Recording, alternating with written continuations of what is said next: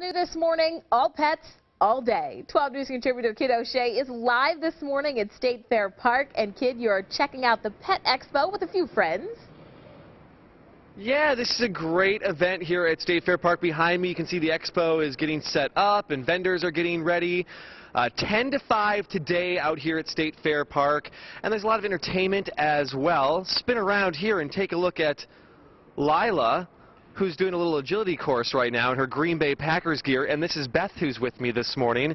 Later today, Lila will be in a little competition. Yes, Lila's going to be running. We're going to have a competition between the South Milwaukee Fire Department and our rescue agility dogs. That's awesome. And so there's the entertainment here, there's the vendors, there's so much going on here today at the Great Lakes Pet Expo. Oh yeah, definitely. The Great Lakes Pet Expo benefits pets in Southeast Wisconsin, homeless pets in Southeast Wisconsin, sponsored by AWARE. You can come and meet rescues and shelters in the area, and also find some great shopping. Yeah, there's so much going on here.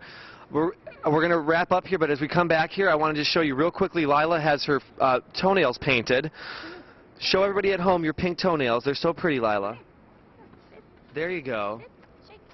Can you see that? And her mother tells me she insists on having her nails painted every time her mom gets her nails painted. So how about that? We'll send it back to you. We have more here all morning long at the Great Lakes Pet Expo. Tama, back to you.